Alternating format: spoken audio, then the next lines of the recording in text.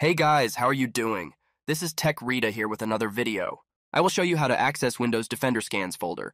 Press the Windows key plus S and type Notepad. Right-click Notepad and choose Run as administrator. Next, go to File and select Open.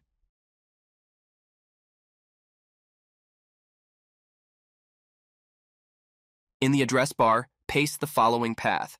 Now locate and enter the Scans folder. Set the menu next to the file name to All Files to reveal all files. After that, you can select and delete the files right from that window.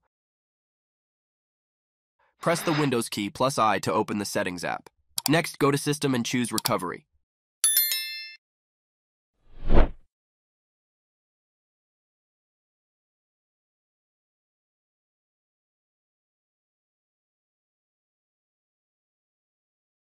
Click on Restart Now in the Advanced Startup section. Next, select Troubleshoot and then Advanced Options.